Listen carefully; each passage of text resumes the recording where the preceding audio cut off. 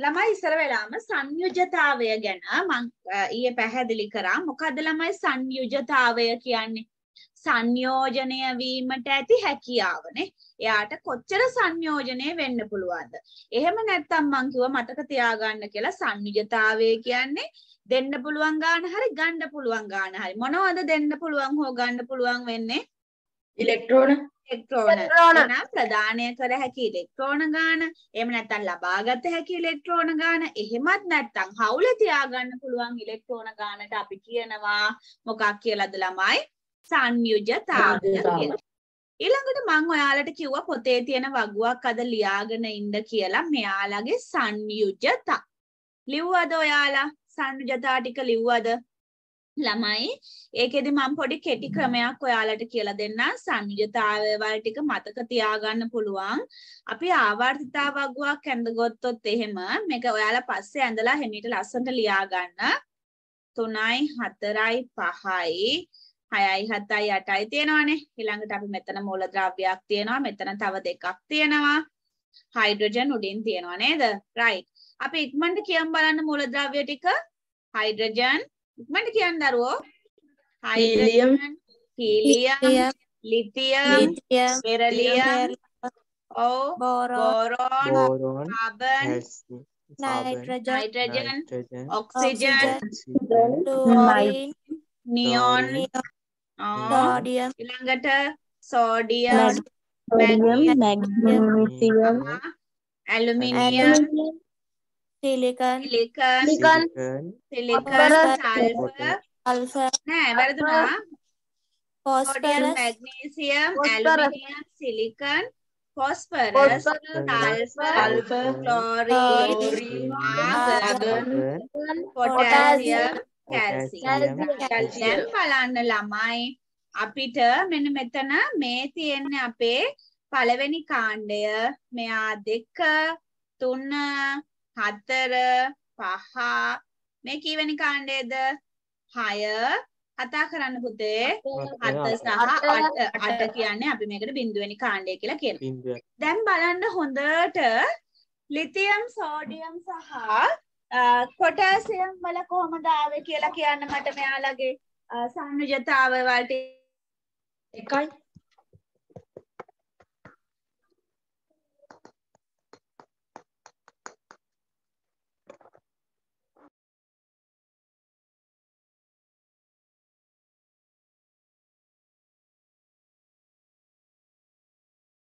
හරි. දැන් ඔයාලා මට කියන්න ලිතියම්, සෝඩියම් සහ පොටෑසියම් වල කීයද ආවේ සංයුජතාවයවල්? එකයි. very good. බලන්න සංයුජතාවයේ එන්න ඇත්තේ එකයි. දෙවෙනි කාණ්ඩයේ සංයුජතාවයවල් ආවේ කීයද? දෙකයි. very good. දෙකයි. තුන්වෙනි කාණ්ඩයේ සංයුජතාවයවල් ඇවිල්ලා තියෙන්නේ කීයද? ඊය ලියපු කෙනෙක්ට තමයි මේක හොයාගන්න පුළුවන්. 3යි. හතරවෙනි කාණ්ඩයේ සංයුජතාවයවල් ඇවිල්ලා තියෙන්නේ කීයද? 4යි. අන්න දැන් තමයි වැඩේ පටන් ගන්න. පස්වෙනි කාණ්ඩයට සංයුජතාවයවල් දෙකක් ඇවිල්ලා ඇති. කීයද? 5යි 3යි. 5යි 3යි. 3 ඇවිල්ලා තියෙන්නේ කොහොමද ළමයි? 5 හෝ 3. කොහොමද 5 හෝ 3 ආවේ? ඇයි එයාලට 5ක් අයින් කරන්නත් පුළුවන්. ඊට පස්සේ 8න් 5ක් අඩු කරපුවාම කීයද? 8න් 5ක් අඩු කරපුවාම 3යි. එහෙනම් 5 හෝ 3 ගන්න පුළුවන්. ඊළඟට 6 වෙනි කාණ්ඩයේ කීයද ළමයි? 6 වෙනි කාණ්ඩේ 6 හෝ 2. 6 හෝ 2 ආවේ කොහොමද? අපිට 8න් 2ක් 8න් 6ක් අඩු කරපුවාම 2යි නේද? ඒ කියන්නේ 6ක් ඉලෙක්ට්‍රෝන පිට කරලා ස්ථායී වෙන්න පුළුවන්, 2ක් අරගෙනත් පුළුවන්. ඊළඟට 7 වෙනි කාණ්ඩයේ සංයුජතාවයව කීයද දරුවෝ? 7 වෙනි කාණ්ඩේ 7යි 1යි. එහෙම නැත්නම් අපි ඒ කියන්නේ 8න් 7ක් අඩු කරලා එක ඉලෙක්ට්‍රෝනයක් අරගෙනත් පුළුවන්. එහෙම නැත්නම් 7ක් අයින් කරලා පුළුවන්. එතකොට 8 වෙනි කාණ්ඩයට සංයුජතාවයක් තියෙනවද නැද්ද? 8 වෙනි කාණ්ඩයට සංයුජතාවයක් නැහැ. මෙන්න මේ සටහන ඔයාලා ලස්සනට හදාගන්න. එතකොට ඔයාලට මූලද්‍රව්‍යයක කාණ්ඩය දැකපු ගමන් එයාලගේ සංයුජතාවය කියන්න පුළුවන්. හයිඩ්‍රජන් වල සංයුතතාවය කීයද? හයිඩ්‍රජන් වල සංයුතතාවය 1යි. හයිඩ්‍රජන් වල සංයුතතාවය 1යි. ඔව් දැන් ළමයි ඊට පස්සේ අපි මේ සංයුතාවය වල ටික මතක තිබ්බහම අපිට ඊළඟ වැඩේ කරගෙන යන්න ලේසි. දැන් අපිට ඊළඟට තියෙන්නේ සූත්‍ර ලියන්නේ කොහොමද කියලා බලන්නනේ. ළමයි අපි ඉස්සර වෙලාම සංයෝගයක සූත්‍රයක් කියවපුවාම එතන ඉන්න මූලද්‍රව්‍ය දෙක ලියා ගන්න ඕනේ. දැන් මං හිතනවා සෝඩියම් ක්ලෝරයිඩ් කියලා කිව්වා කියලා. අපි එතකොට කරන්නේ මූලද්‍රව්‍ය දෙක ලියා ගන්න. ලියාගෙන යාළගේ සංයුජතාවය වල සටහන් කළා සංයුජතා මාරු කරලා ලියන එක තමයි කරන්නේ. දැන් ඔන්න මං උදාහරණයක් කියලා කියන්නම්. දැන් මේ බලන්න. ඔන්න මං කියනවා පළවෙනි පියවර කරන්නේ අපි මේ සූත්‍රයේ තියෙන මූලද්‍රව්‍ය ටික ලියා ගන්න ඕනේ. හරි? මූලද්‍රව්‍ය දෙක ලියා ගන්න. දැන් ඔන්න බලන්න සෝඩියම් ක්ලෝරයිඩ්. දැන් සෝඩියම් ක්ලෝරීන් කියලා කියන්නේ නැහැ පුතේ ඈ. අපි එයා අවසාන එකක් වෙනකොට ක්ලෝරයිඩ්, ෆ්ලෝරයිඩ්, අයඩයිඩ් ඒ වගේ අයිඩ් කියන ප්‍රත්‍යයෙන් ඉවර වෙන ඍණ අයනයක් නිසා ඒ ගැන එච්චර හිතන්න එපා. අපිට ඒ කියලා තියෙන මූලද්‍රව්‍ය දෙක වෙන වෙනම ලියා ගන්න. ඊට පස්සේ අපි කරන්නේ යාගේ සංයුජතාවය වල දාගන්න. කීයද සෝඩියම් වල 1යි, ක්ලෝරීන් වල කීයද? 1යි. 7යි හරි 1යි. 7යි හරි 1යි. බහුලව අපි ගන්න 1යි කියලා ඈ. එකක් ගන්න එක න්යාට ලේසි. 7ක් පිට කරන එකට වඩා ඊට පස්සේ අපි මේ දෙන්නගේ සංයුජතාවය වල මාරු කරලා ලියනවා. ක්ලෝරීන්ගේ සංයුජතාවය සෝඩියම් ළඟ ලියනවා. සෝඩියම්ගේ සංයුජතාවය ක්ලෝරීන් ළඟ ලියනවා. එතකොට එන්නේ සෝඩියම් 1යි ක්ලෝරීන් 1යි කියලානේ. සමාන දේවල් අපිට කපලා දාන්න පුළුවන්. එකට එක අපි කපලා අපි ලියනවා සූත්‍රය සෝඩියම් ක්ලෝරයිඩ්. දැන් බලන්න මැග්නීසියම් ක්ලෝරයිඩ්. මට ඔයාලා උදව් කරන්න මැග්නීසියම් ක්ලෝරයිඩ් ලියන්න. Magnesium chloride. කවුද ඉන්න මූලද්‍රව්‍ය දෙක ළමයි? මැග්නීසියම් සහ ක්ලෝරීන්. කියන්න බලන්න මට යාළගේ සංයුජතා මැග්නීසියම් 2යි ක්ලෝරීන් 1යි. හරි. දැන් ඊට පස්සේ මම මොකද කරන්නේ? මේ දෙන ටිකක් ලං කරලා ලියා ගන්න ඕනේ. ඊට පස්සේ අපි ඊට පස්සේ සංයුජතා මාරු කරලා ලියමු. ක්ලෝරීන්ගේ සංයුජතාවය කීයද? 1යි. සංයුජතාවය 1යි. එයා ලියන්නේ කවුරු ළඟද? මැග්නීසියම් කියලා ලිව්වා. එතකොට මැග්නීසියම්ගේ සංයුජතාවය 2 ලියන්නේ කා ළඟද? ක්ලෝරීන් ගාව. එතකොට තව දෙයක් පුතා අපි මේ 1 කියලා තියෙනකොට 1 කියන එක සාමාන්‍යයෙන් ලියන්නේ නැහැ. 1 ලියන්නේ. එතකොට මැග්නීසියම් ගාව 1 ලියවෙන්නේ නැහැ. මැග්නීසියම් ඊළඟ මොකද්ද?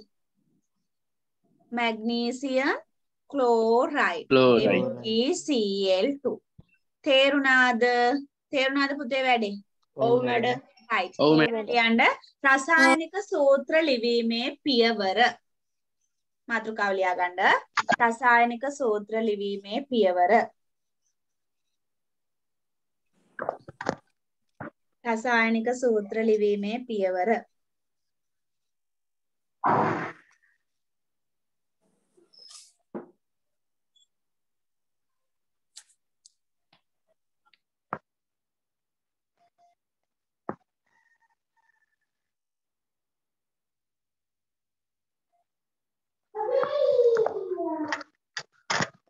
මියුට් කරගන්න ළමයි.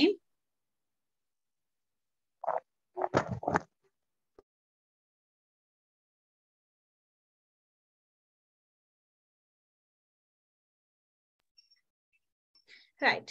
ඊළඟට පියවර පළවෙනි පියවර ලියන්න. සූත්‍රයට අදාළ මූලද්‍රව්‍ය දෙක ලියා ගන්න. මම පැහැදිලිව දෙන්නේ මේ ස්ටෙප්ස් ටික.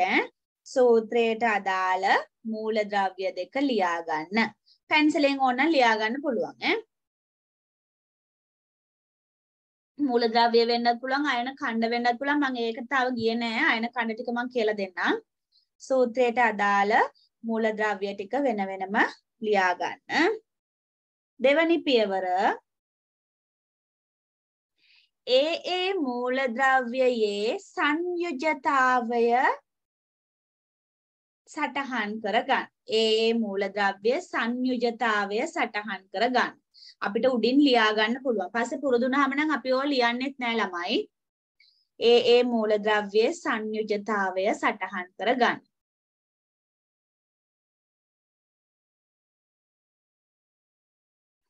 මූලද්‍රව්‍ය දෙක ලියා ගන්නවා. එයාලගේ සංයුජතාවයවල් වෙන වෙනම ලියා ගන්න. පස්සේ තුන්වෙනි ස්ටෙප් එක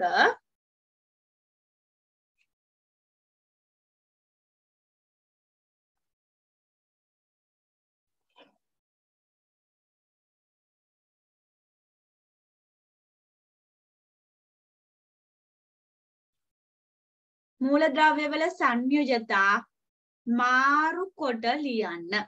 සංයුජතාවයවල් මාරු කරලා ලියන්න. තුන්වෙනි එකද? ඔව් තුන්වෙනි ස්ටෙප් එක. එම සංයුජතා මාරු කර ලියන්න. හුවමාරු කර ලියන්න. දෙන්නගේ සංයුජතාවයවල් දෙක හුවමාරු කරලා ලියන්න තියෙනවා. right?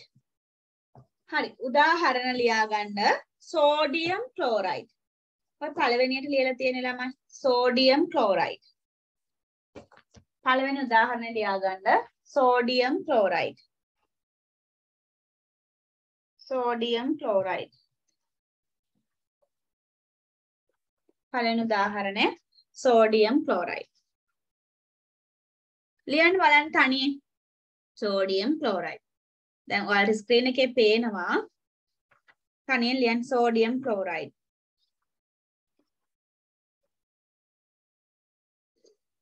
ඊළඟ එක ලියන්න උදාහරණේ magnesium chloride. Magnesium chloride. Magnesium chloride. Magnesium chloride. සංයුජතාවල් පාඩ දෙකකින් දාලා මාරු කරලා ලියා ගන්න තමන්ට ලේසි විදියට. මම දැන් එක්කෙනෙක්ට ස්ක්‍රීන් එකේ ලියන්න දෙනවා. ඒක නිසා හොඳට අවධානයෙන් ඉන්න. දැන් සෝඩියම් ක්ලෝරයිඩ් උත් හරි මැග්නීසියම් ක්ලෝරයිඩ් උත් හරිනේ. right. ඊළඟ එක right. අපි පියවරෙන් පියවර ලියමු. පොතේ ලියා ගන්න ඇලුමිනියම් ක්ලෝරයිඩ්. ඇලුමිනියම් ක්ලෝරයිඩ් ආයෙත් පෙන්නන්නකෝ. තනියෙන් ලියන්නකෝ චතුල මැග්නීසියම් ක්ලෝරයිඩ් කොහොමද තනියෙන් ලියන්නේ? පෙන්නන්න දෙන්නේ තනියෙන් ලියන්න. Magnesium chloride. ලිව්වා මැග්නීසියම් වල සංයුජතාවය කීයද? 2යි. ක්ලෝරීන් වල 1යි. ඊට පස්සේ මොකද කරන්නේ? මාරු කරලා ලියන්න. ක්ලෝරීන්ගේ සංයුජතාවය 1යි. ඒක මැග්නීසියම් ගාව ලිව්වා. මැග්නීසියම් වල 2 ක්ලෝරීන් ගාව ලිව්වා. ඊට පස්සේ මං කිව්වේ ඔයාලට අර එක කියන එක අපි බොහෝ වෙලාවට ලියන්නේ නැහනේ. ඒක නිසා MgCl2. චතුල තේරුණාද? චතුල වලට තේරුණාද? ඔව් මැඩම්. right. හරි. දැන් කවුරු හරි කැමැත්තෙන් ඉදිරිපත් වෙන්න පොතේ හැමෝම ලියන්න Taman තනියෙන් ලියන්න ඇලුමිනියම් ක්ලෝරයිඩ්. ඇලුමිනියම් ක්ලෝරයිඩ් තනියෙන් ලියන්න. ලිව්වා මැඩම්. right. එක්කෙනෙක් ලියන්න ඇලුමිනියම් ක්ලෝරයිඩ්. කවුරු හරි ස්ක්‍රීන් එකේ ලියන්න. ඉස්සර වෙලා මූලද්‍රව්‍ය දෙක ලියන්න. දිලේශිකා ලියන්න. ඇලුමිනියම් ක්ලෝරයිඩ් ලියන්න බලන්න. ස්ක්‍රීන් එකේ ලියන්න ඔයාලගේ පෑන අරගෙන. ලියන්න කමන්න දෙන්නෙක් හරි ප්‍රශ්නයක් නෑ. Aluminium Al right. ඊළඟට Cl ක්ලෝරයිඩ් කියන්නේ ක්ලෝරීන් හරි. ඊට පස්සේ සංයුජතා කොහෙද ලේෂිකා? ඇලුමිනියම් හරි. ඊළඟට ක්ලෝරීන් ඈතින් ලිව්වා. ඇලුමිනියම් වල සංයුජතාවය කීයද? කියන්න. ඇලුමිනියම් වල සංයුජතාවය කීයද ළමයි? 3යි. ක්ලෝරීන් වල 3යි. ක්ලෝරීන් 1යි. ඊට පස්සේ අපි මොකද කරන්නේ? ඇලුමිනියම් වල 3 මාරු කරනවා. අන්න right. එක අපි ලියන්නේ නැහැ. එහෙනම් AlCl3. Very good. දැන් ලියන්න calcium chloride. Calcium chloride ලියන්න හැමෝම. Calcium chloride. Calcium chloride. අකුරෙන් ලියලා ඉන්නේ ඈ. Calcium chloride කියලා ඉස්සෙල්ලා පොතේ ලියා ගන්න ඕනේ. Calcium chloride. චතුල ලියන්න calcium chloride. Calcium chloride. Calcium, very good. Calcium. Oh, chloride කියද්දි ඉතුරු එක්කන කවුද? Chlorine නේ. Chlorine. Calcium වල සංයුතිතාවය කීයද පුතා? එයා දෙවෙනි කාණ්ඩයේ 2යි chlorine 1යි. ඊට පස්සේ අපි මෙයාව මාරු කරලා ලියන්න ඕනේ. එතකොට කොහොමද එන්නේ? CaCl2. Cl. Very good, very good. CaCl2. හරි. දැන් ලියන්න බලන්න මම ටිකක් වෙනස් එකක් දෙනවා. ලියන්න බලන්න sodium oxide. Oxide කියද්දි කවුද මූලද්‍රව්‍ය පුතා? Oxygen. Very good. සංයුතිතාවය කීයද? Sodium වල 1යි. Oxygen වල 2යි. Oxygen වල 2යි. very good 2යි කියලා ගන්න. හරි 2යි. ඒතර කොහොමද එන්නේ? Sodium NaO2. නෑ. මේ දෙක කොතෙන්ට දෙන්නේ? මේක වැරදි නේ. නෑ උඩට එන්නෙත් නෑ වැරදි. ඇයි ළමයි? අන්න right. ඒ කියන්නේ දැන් sodium 1යි oxygen 2යිනේ. ඒ oxygen වල සංයුතිතාවය sodium ගාව ලියවෙන්නේ. sodium ගේ එක අපි ලියන්නේ sodium oxide. ලියන්න බලන්න magnesium oxide ලියන්න. magnesium oxide. පොතේ ලියන්න ඕනේ මේ කියන ඒවා. magnesium oxide කවුද මේ mic unmute කරගෙන ඉන්නේ? දුමිදු චතුල mute කරගන්න. right ලියන්න magnesium oxide. magnesium oxide ලියන්න කනිෂ්ක. magnesium oxide කොහොමද ලියන්නේ? magnesium right magnesium 2යි oxygen 2යි. ඔව් එතකොට කොහමද? very good MgO ඇයි ඒ දෙකට දෙක කැපිලා යනවා නේද? magnesium oxide magnesium වලත් 2යි oxygen වලත් 2යි අපි දෙකට දෙක කැපිලා යනවා. එතකොට යාගේ සූත්‍රය MgO. very good. aluminium oxide ලියන්න. aluminium oxide ඔය ටික පොතේ ලියන්න ඕනේ දරුවෝ. aluminium oxide aluminium oxide දෙක ලං කරලා ලියන්න ඕනේ චතුල. වෙන වෙනම ලියාගත්තට කමන්නේ. අන්තිම සූත්‍රෙදි මූලද්‍රව්‍ය දෙක ලං වෙලා තියෙන්න ඕනේ. හරි ඇලුමිනියම් 3යි ඔක්සිජන් 2යි right හරි. හරි චතුල ඒක ප්‍රශ්නයක් නෑ. ඇලුමිනියම් 2යි. ඊට පස්සේ Al very good Al2O3 හරි හොඳයි. very good හරි. දැන් ඔයාලට තේරිලා තියෙනවානේ. හොඳයි පුතා. හරි තව එකක් ලියමු මේක අපි magnesium nitride ලියගන්න. magnesium nitride magnesium nitride magnesium nitride කවුද ඉන්න මූලද්‍රව්‍ය දෙක කියන්න බලන්න. magnesium nitrogen magnesium සහ nitrogen. එහෙනම් magnesium ලිව්වා nitrogen ලිව්වා. කවුද magnesium ගේ කීයද පුතේ? 2යි nitrogen ගේ අපි පුතේ හැම වෙලේම අඩුම එකන තමයි ගන්නෙ. දෙකක් තියෙද්දි අඩුම සංයුජතාවය තමයි ගන්නෙ ඈ. එහෙනම් අපි ගන්නෙ nitrogen වල 3යි. Mg3 3n2 very good Mg3n2 හරි ඔයාලා ගොඩක් හොඳයි. දැන් ඒක තේරුණා නේ. දැන් තියෙන වැඩේ දැන් හරි. දැන් ওই සූත්‍ර ටික ලියන්න පුළුවන් නේ. ඊට පස්සේ පුතා අපිට මෙන්න මේ ටික මතක තියාගන්න වෙනවා. අපිට සමහර වෙලාවට බහුපරමාණුක අයන ඛණ්ඩ කියලා තියෙනවා. මෙන්න මේ බහුපරමාණුක අයන ඛණ්ඩ කියන වගේ අයන ඛණ්ඩය සහ සංයුජතාවය මතක තියාගන්න වෙනවා. මේ බහුපරමාණුක අයන ඛණ්ඩ කියන ටික නම් පාඩම් කරගන්න වෙනවා. මම උදාහරණයක් ඔයාලට කියලා දෙන්නම් දරුවෝ. මේ බහුපරමාණුක අයන ඛණ්ඩද ඇමෝනියම් කියලා කෙනෙක් ඉන්නවා. ඇමෝනියම් කියලා කියන්නේ NH4. මොකක්ද ඇමෝනියම්? NH4. අද දවසේ මේ ටික පාඩම් කරගන්න ඕනේ. ඇමෝනියම් කියන්නේ NH4. එතකොට NH4+ NH4+. මෙයාලගේ සංයුජතාවය අමුතුවෙන් පාඩම් කරගන්න එපා ළමයි. ඇමෝනියම් ප්ලස් කියලා තියෙන මෙන්න මෙයාලගේ සංයුජතාවය ආරෝපණ ගානට සමානයි. එතකොට මෙයාට ආරෝපණ කීයද තියෙන්නේ? ආරෝපණ +1යිනේ. මෙයාගේ සංයුජතාවය 1යි. සමහරක් වෙලාවට ළමයි ඍණ වෙන්නත් පුළුවන් ඈ. දැන් ඔයාලා දන්නේ සමහරක් වෙලාවට තියෙනවා මෙහෙම. දැන් මෙහෙම දැන් N3- කියලා එකක් තියෙනවා. මේකත් අයන ඛණ්ඩයක් N3-. එතකොට මෙයාගේ ආරෝපණය කීයද? ආරෝපණය කීයද ළමයි? 3යි. ඍණ 3යි. ඍණ 3යි. සංයුජතාවය 3යි. ඒකට ධනද ඍණද කියන එක අදාළ නෑ ළමයි.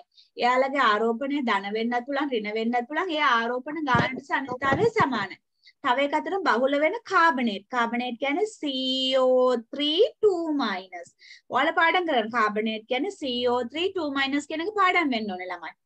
එතකොට මේ කාබනේට් වල සංයුජතාවය කීයද? 2යි. 2යි. very good. එහෙනම් අපි එක එක අයන ඛණ්ඩයෙන් ඛණ්ඩයට ලියාගමු ළමයි. මම කියලා දෙන්නම්. ලියාගන්නකො මෙහෙම මාතෘකාව බහුපරමාණුක අයන ඛණ්ඩ. බහුපරමාණුක අයන ඛණ්ඩ. බහුපරමාණුක අයන ඛණ්ඩ.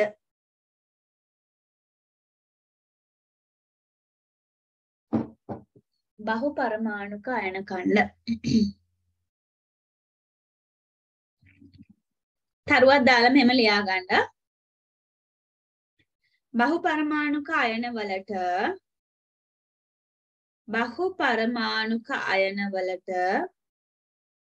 ධන හෝ ඍණ ආරෝපණයක් ඇත. බහුපරමාණුක අයන වලට ධන හෝ ඍණ ආරෝපණයක් ඇත. අනිවාර්යෙන්ම අයනයක් කියන්නේ ධන හෝ ඍණ ආරෝපණයක් තියෙන දෙයක් ළමයි. බහුපරමාණුක අයන වලට ධන හෝ ඍණ ආරෝපණයක් ඇත. බහුපරමාණුක අයන වලට ධන හෝ ඍණ ආරෝපණයක් ඇත. ඊළඟ තරුව ආරෝපණ ගණන සමානයි සංයුජතාවය කියලා ලියාගන්න. ඒ වගේ ආරෝපණ ගාන සංයුජතාවයට සමානයි. ආරෝපණයක් අනිවාර්යයෙන්ම තියෙනවා කියලා කිව්වනේ. ඒ තියෙන ආරෝපණ ගාන සමානයි සංයුජතාවයට. ඒ ආරෝපණ ගණන සමානයි සංයුජතාවය කියලා ලියාගන්න. ආරෝපණ ගණන සමානයි සංයුජතාවය. ළමයි ඊට පස්සේ ඔයාලා මේ වගුව පස්සේ ලියා ගන්න. ඔයාලගේ පොතේ 77 වෙනි පිටුවේ මේ වගුව තියෙනවා. අච්චු පොතේ 77 වෙනි පිටුවේ මේ වගුව තියෙනවා. ආරෝපණ ගාන සමානයි සංයුජතාවයට කියලා ලියා ගන්න. මේ වගුව පොතේ තියෙනවා පස්සේ ලියන්න. මොකද දැන් වෙලා යනවා. මම මේ වගේ සූත්‍රයක් ලියන්න ඔයාලට කියලා දෙන්න. මේ බලන්න.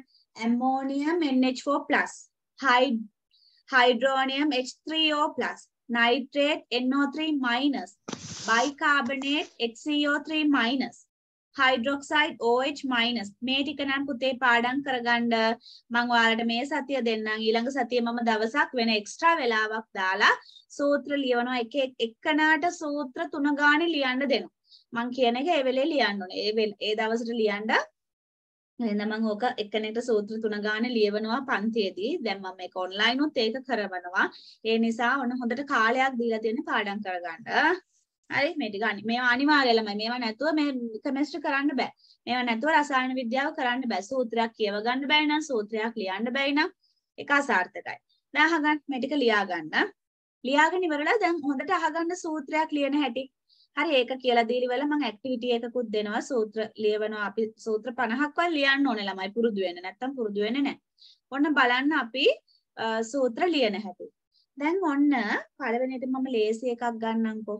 ඔන්න මම එකක් දෙනවා කැල්සියම් කාබනේට් කියලා. ලියා ගන්න හැමෝම පොතේ. වගුව ලියන්න ඉඩ තියාගෙන ලියා ගන්න ළමයි. වගුව ලියන්න ඉඩ තියලා ලියා ගන්න. කැල්සියම් කාබනේට් කියලා එකක් මම දෙනවා. Calcium carbonate. right. දැන් මට කියන්න මේ දෙන්න වෙන වෙනම අර විදිහමයි. පීවර වල වෙනසක් නැහැ. මේ දෙක වෙන වෙනම ලියා ගන්න. දැන් කැල්සියම් දන්නවා. කීයද කැල්සියම්? කැල්සියම් මොකද්ද? Ca2. නෑ කැල්සියම් නේ සංයුතාවය දෙකයි ලියා ගන්න. කාබනේට් කියන්නේ මොකද්ද? බලලා කියන්න පොත බලලා කියන්න කාබනේට්. කාබන් කාබන් අනේ අපි ඒ කියවන හැටි බලා ගන්න පුතා. කාබනේට් ලියන්නේ කොහමද? CO3 2- බලන්න කාබනේට් අර අයන කණ්ඩ වල තියෙනවා. කාබනේට් කියන්නේ CO3 2-. මේක එක්කෙනෙක් C එකයි O එකයි නෙමෙයි කාබනේට් කියන්නේ CO3 2-. හරිද පුතේ? ඊට පස්සේ අපි කරන්නේ දැන් මේ දෙන්නගේ සංයුජතාවය වල කීයද? කාබනේට් වල සංයුජතාවය කීයද? දැන් දන්නවා 2යි. 2යි. දැන් ඔන්න මේ දෙන්න ලං කරලා ලියනවා. බලා ගන්න එක. කැල්සියම් ලියුවා ඊළඟ කාබනේට්. හැබැයි කාබනේට් ලියදර උඩ කෑල්ල ලියන්නේ මේ මයිනස් කෑල්ල ලියන්නේ. එහෙනම් මොකද ලියන්නේ? CaCO3. ඊට පස්සේ දැන් ඔයාලට මේ සංයුතා මාරු කරන්න අමාරුයිනේ. පැන්සලෙන් මෙහෙම වරහනක් දාගන්න මේ තියෙන කාබනේට් කියලා. ඊපස්සේ සංයුතාවයවල් මාරු කරලා ලියනවා කොහොමද? මේ කාබනේට් වල සංයුතාවය 2යි. ඒක කැල්සියම් ගාව ලිව්වා. කැල්සියම් වල සංයුතාවය 2යි. ඒක කාබනේට් ළඟ ලිව්වා. තේරුණාද දරුවෝ? ඊට පස්සේ මොකද වෙන්නේ? ඔව් මැඩම්. 2ට 2 කැපිලා යනවා. සූත්‍රය වෙන්නේ මොකද්ද? CaCO3. CaCO3. right ලියා ගන්න හැමෝම කැල්සියම් කාබනේට්. ලියපු අය try කරන්න ඊළඟට සෝඩියම් කාබනේට් ලියන්න. මේක ලියාගෙන තනියෙන් සෝඩියම් කාබනේට් ලියන්න try කරන්න. කැල්සියම් කාබනේට් ලියා ගන්න. ඊළඟට සෝඩියම් කාබනේට් ලියන්න try කරන්න.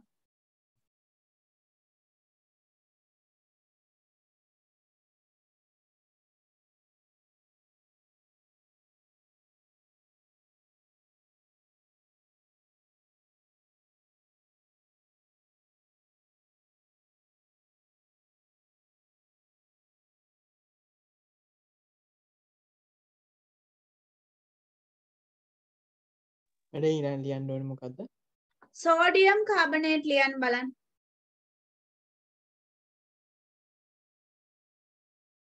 හරි මැඩම්. Sodium carbonate. ලියන්න බලන්න දැන් හැමෝම. සෝඩියම් කාබනේට් තනියෙන් ලියන්න. සෝඩියම්. ඔන්න සෝඩියම්ම ලියාගත්තා. කිසි ගැටලුවක් නැහැ. ඊළඟට සංයුතාවය කීයද යාගේ? 1යි. ඊළඟට මොකද්ද ලියන්නේ චතුල? කාබනේට් කොහොමද ලියන්නේ? කාබනේට් කොහොමද ලියන්නේ? CO3 2- නේ? 2-. එයාගේ සංයුජතාවය කීයද ළමයි? 2යි. 2යි. ඒකත් පැත්තකින් ලියාගමු. හැබැයි අපි සූත්‍රය ලියද්දි මෙයාව ගන්නෙ නෑ. ඍණ ලකුණ ගන්නෙ නෑ. දැන් සූත්‍රය ලියන්නයි අපි යන්නේ. කොහොමද දෙන්න ලං කරලා ලියන්නේ? සෝඩියම් කාබනේට් ළඟින් ලිව්වා. නිකන් පැටලෙනවා වගේ නම් වරහනකුත් දාගන්න. ඊළඟට මොකද කරන්න පුතේ? කාබනේට් වල සංයුජතාවය කීයද? 2යි. යාව සෝඩියම්ගේ යටින් ලිව්වා. සෝඩියම්ගේ සංයුජතාවය 1යි. එයාව කාබනේට් එක යටින් ලිව්වා. තේරුණාද? එතකොට මේ එක ලිව්වත් නැතත් ප්‍රශ්නයක් නැහැ. මෙහෙමත් පුළුවන් නැත්තම් Na2CO3 කියලා තිබ්බත් හරි. තේරුණාද පුතා? තේරුණාද? ඔව් මැඩම්. ඔව් මැඩම්. ඔව් මැඩම්. මොකද අනේ මට මේක තේරෙන්නේ නැහැ. තේරෙන්නේ නැත්තේ මොකද්ද? නවමිනි මොකද්ද තේරෙන්නේ නැති තැන කියන්න පුතා මට. ඔන්න ආයෙසාරයක් බලාගන්න. දැන් මෙහෙමයි. මුලින්ම Taman දැනගෙන ඉන්න ඕනේ ආයන කණ්ඩ ටික පාඩම් කරගෙන ඉන්න ඕනේ ඒවා. දැන් කාබනේට් කියද්දි CO3 2- ඒක පාඩම් ඒක ගණන් දෙයක් නැහැ. ඒක තමයි සම්මතය. ඒක මතක තියෙන්න ඕනේ. කාබනේට් කියද්දි. එතකොට ඒ ටික පාඩම් කරගත්තට පස්සේ සෝඩියම් කාබනේට් කියනවනේ. ඔන්න සෝඩියම් වෙනම ලිව්වා. කාබනේට් වල ඉවර ක්ලෝරයිඩ් වෙනුවට කාබනේට් ආව මෙතෙන්ට. CO3 2-. ඒකලා මේ අයනේ අපි අදාළ කරගන්නේ ධන හෝ ඍණ කොටස ඈ. සූත්‍රය ලියදී ඊළඟ සංයුජතාවයේ වල් ගත්තා. සෝඩියම් 1යි කාබනේට් වල 2යි. ඇයි මං කියවන්නේ මෙයාගේ ධන හෝ ඍණ ආරෝපණ ගානට සමානයි කියලා. ඊට පස්සේ ඒ දෙක මාරු කරලා ලියනවා. සෝඩියම් කාබනේට් කොටස මේ තියෙනවා. කාබනේට්ගේ සංයුතාවයේ 2යි සෝඩියම් ළඟින් ලිව්වා. කාබනේට් වලට එකක් දැම්ම සෝඩියම්ගේ 1යි කියලා. ඒක අදාළම නැහැ. තවත් තේරුම් නැද්ද නවමිනි? ඊළඟ එක ලියන්න ළමයි. මැග්නීසියම් කාබනේට් ලියන්න නවමිනි බලන්න දැන්. මැග්නීසියම් කාබනේට් ලියන්න තනියෙන්. Magnesium carbonate. මැග්නීසියම් කාබනේට් ලියන්න.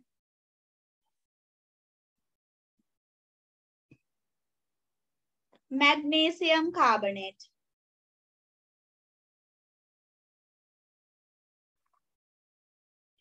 මැග්නීසියම් කාබනේට් කොහමද ලියන්නේ?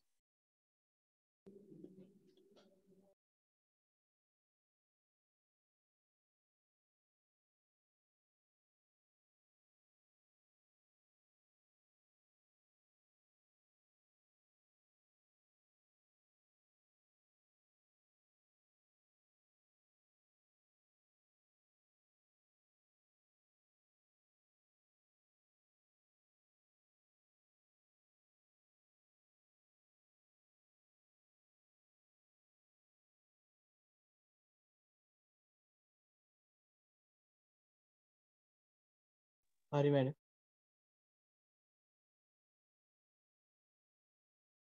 මැග්නීසියම් මට උදව් කරන්න නවමිනි. උදව් කරන්න බලන්න. Magnesium carbonate. මැග්නීසියම් ලිව්වා. එයාගේ සංයුජතාවය කීයද? මැග්නීසියම් වල සංයුජතාවය කීයද? 2යි. ඊළඟට කවුද ඉන්නේ? කාබනේට් ඉන්නේ. කාබනේට් වල සංයුජතාවය CO3 2- නම් ඕනෙත් නැහැ. සංයුජතාවය කීයද යාගේ? 2යි. right. දැන් මොකද අපි කරන්නේ? මේ දෙන්නව ලං කරලා ලියන්න ඕනේ. මැග්නීසියම් ඊළඟට කාබනේට් කියන්නේ CO3. එයාව පැටලෙනවා වගේ මෙහෙම තිබ්බත් හරි. පැටලෙනවා වගේ නම් පොඩ්ඩක් මේ විදිහට මෙව දාගන්න. ඊළඟට සංයුජතාවයේ මාරු කරලා ලියනවා. දැන් කාබනේට් වල සංයුජතාවය කීයද නවමිනි? 2යි මැඩම්. 2යි. එයාව කාගාවද ලියන්නේ? මැග්නීසියම් ගාව. මැග්නීසියම් වල සංයුජතාවය කීයද? 2යි. 2යි. එයාව කාගාවද ලියන්නේ? කාබනේට් ගාව. ඊට පස්සේ මොකද වෙන්නේ? 2ට 2 මොකද වෙන්නේ? කැපිලා යනවා. ආන්න රයිට්. 2ට 2 කැපිලා යනවා. එහෙනම් සූත්‍රය මොකද්ද? MgCO3. ඔයාලා වරහණක් දැම්මත් නැතත් ඒක කමක් නැහැ පුතා.